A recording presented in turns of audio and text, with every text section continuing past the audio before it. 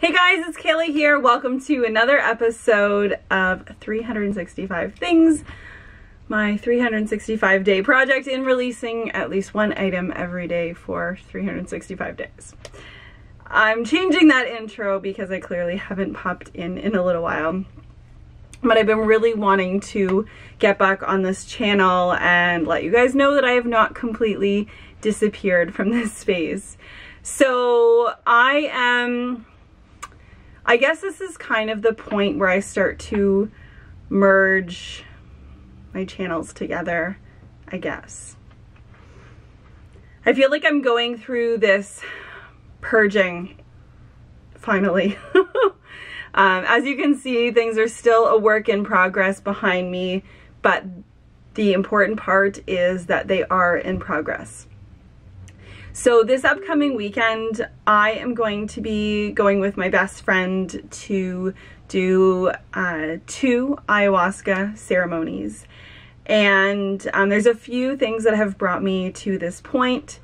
I was very nervous to share this information for a while because my tendency is to fear the judgment of others.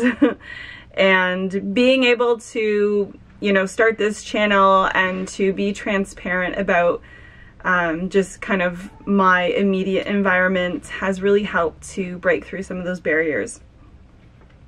So a few reasons that I am going, all are surrounding my relationship with myself and my health. And the reason that I have decided to go through the path of ayahuasca is that it helps to, from what I understand, and all I understand is from reading books, but what people have found is that it actually helps to reprogram patterns that you developed at a very early age. And for me, I know that, and I talk more about this on my other channel that I talk about food and diet and health and all that, but I feel like a lot of negative patterns were imprinted me unintentionally by myself and those around me, and they have helped me get into the situation I am in today, including this external thing. And I truly, the more I go through this process and the more that I'm consistent with the cleaning, and then I notice that I have this, like, I feel better in my body, there's this huge connection between the internal and the external. And I feel like this channel is going to be a lot more consistent once I come back after this weekend. I am really excited for episode 33 coming up because I have a special challenge upcoming and I'm preparing for that. And I think I'll probably post that when I return on Monday. Got cats hopping around. I've been moving furniture and giving the cats places to play. Okay, so I don't want to make this video too long, but that's kind of something that's been going on. There's been just a lot of emotional turmoil in my life in the last long time, but immediately in the last month. And yeah, that's kind of what's happening. So I am not going to show you every single item anymore. I don't think that that's necessary.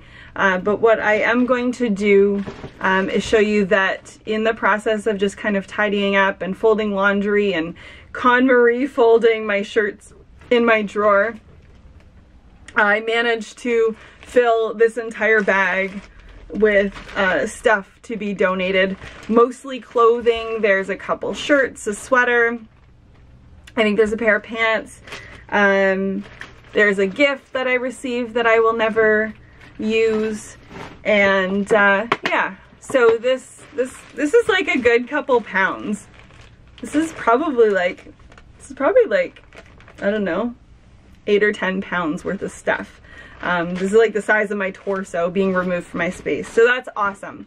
So I think just ongoing and be like, okay, I found this bag, I'm just gonna fill it and let it go, because 365 things is going to not put a dent in this space. One other thing I wanted to just kind of say thank you to, there was one viewer that commented a while ago about, instead of focusing on what I'm letting go of, why don't I focus on 365 things that I want to hold on to, or things that I definitely want to keep. Because I would say that most of my surroundings, it's a like, I don't know if I'm ready to get let go of that yet. It's a maybe. Most of the things around me are maybes. And so maybe what I do instead, and I really loved, you know, this kind of sparks some ideas for me. What I, you know, maybe will do instead is each day focus on that like one thing that I definitely want to hang on to. And the only thing at the top of my head that I can guaranteed say that about right now is actually not even here. It's at my mom's place. I have a shelf stack of moleskin notebooks, probably about, you know, 12 or 14 inches long on a shelf.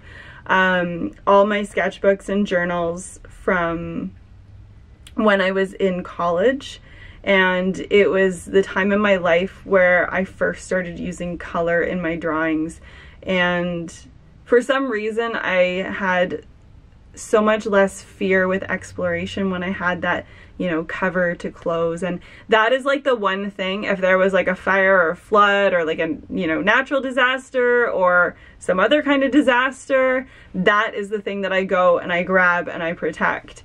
And it's funny that something so important to me actually isn't even with me right now. But that's the only thing I can think of off the top of my head, like immediately.